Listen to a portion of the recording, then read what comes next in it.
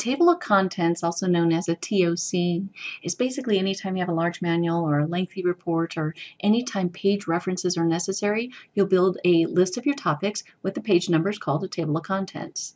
And there's rules to these. So the rule 1 is basically a table of contents is usually on its own page. Occasionally it can be on the second part of a cover page if it's a very short handout. Rule number 2, table of contents link to heading styles. So it's really important to apply heading styles to each line that you want to show up on your table of contents.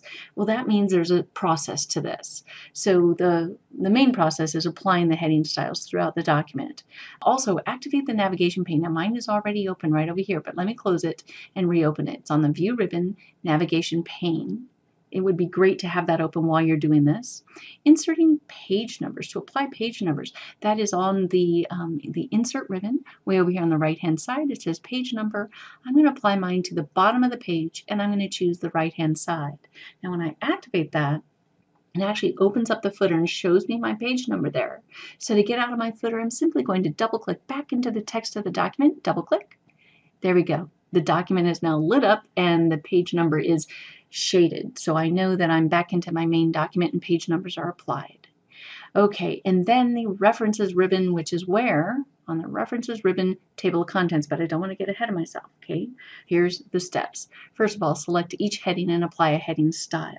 So I'm going to use heading 1 and heading 2, Home ribbon. Heading 1 and heading 2 will be applied throughout this document. So let me show you how to do a couple of those. First of all, I'm just going to click into the line. I could select it if I want to. This is a paragraph function, so just clicking into the line will be fine. And I'll click heading 1. Now I'll click into topic 2 and click heading 1. Now I'll click on the word rules. I want this to be heading 2. It's a subtopic. Heading 2. Now, even though it stayed flush left on my document and the text is a little smaller, look what happened in my navigation pane. It has been set off to the side because I can tell it's heading 2. Now I'm going to go through, I'm going to continue this. With topic 3, I'm going to apply heading 1. Okay, so I'm going to push pause, finish my headings, and then we'll come back and finish the lesson. So pushing pause, I'll be right back. All right, you can see off to the left in my navigation pane, all my topics have headings applied to them. And it's really easy for me now just to click around my navigation pane to zoom to that spot in the document. So, but notice my navigation pane doesn't have page numbers on it. This is why we need the table of contents.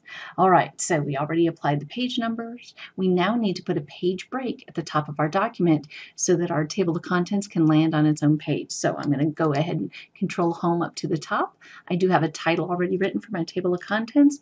I'll hit Enter, and now I'm going to press Control Enter. Now, I could go to Insert, Break, Page Breaks, but Control Enter forces a page break, pushes all my topics to the second page, and notice my page 1 is mostly blank except for the heading up at the top. All right, time for the table of contents. So on the References ribbon on the left-hand side, Table of Contents, I'm going to just apply this very top one, says Automatic Table 1, click, and there you have it. When I scroll up, you can see all my topics and the page numbers. Now notice when I float my mouse over it, it turns gray. It's because this is a function. So basically a great big field called Table of Contents has been created. Notice also when I float my mouse, it says Control click to follow this link. Control click follows that link. Very nice, but now I have to Control Home to get back up to the top, but Control click follows that link. Now the navigation pane follows the link as well. It's just that a lot of people don't know about the navigation pane, and so as long as they read the tooltip, they'll know that a control click will send them here. All right, the next step is to update this, but that's in the next lesson. So off to the next lesson. Thank you.